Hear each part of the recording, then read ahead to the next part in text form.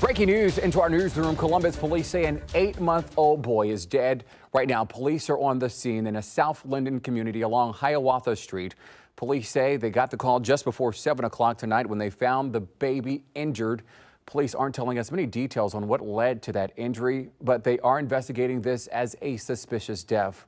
We know police are still at that home at this hour. 10 TV is working to gather more information. We will bring that to you both on air and online as soon as we have it. You can also check 10tv.com or our 10TV app.